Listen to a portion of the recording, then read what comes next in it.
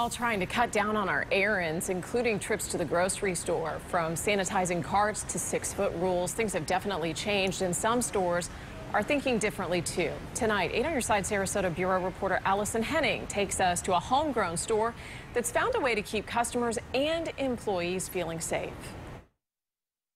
It's a unique concept you will only find at 2 grocery stores in Sarasota and Manatee counties right now. It is drive-through grocery shopping. These lanes here, they didn't exist this time last week, but now they are helping serve hundreds of people every day.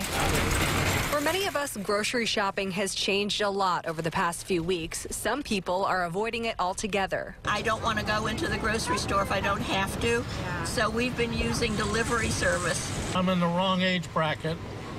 You know, I'm 78 years old, and it's a little hairy out there. Your total today is $85.13. Detweiler's Farm Market has come up with a way to help put shoppers of all ages at ease during this pandemic. They're offering a menu of their most popular items, including fresh produce, meat, seafood, and baked goods, drive-through style. We don't have our 5,000 SKUs from center store here, but we do have, we're trying to get, flour, sugar, salt.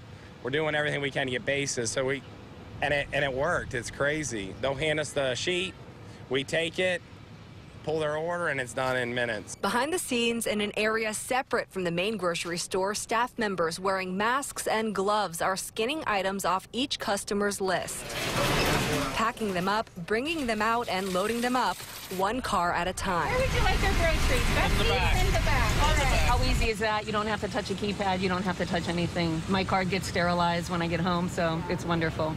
Again, right now, there are only 2 Detweiler's Farm Market stores offering this drive-through service. This one here off Clark Road, as well as the store up in Palmetto. The hope is to expand the service to other area stores. We, of course, will keep you updated. Reporting in Sarasota County, Allison Henning, 8 on Your Side.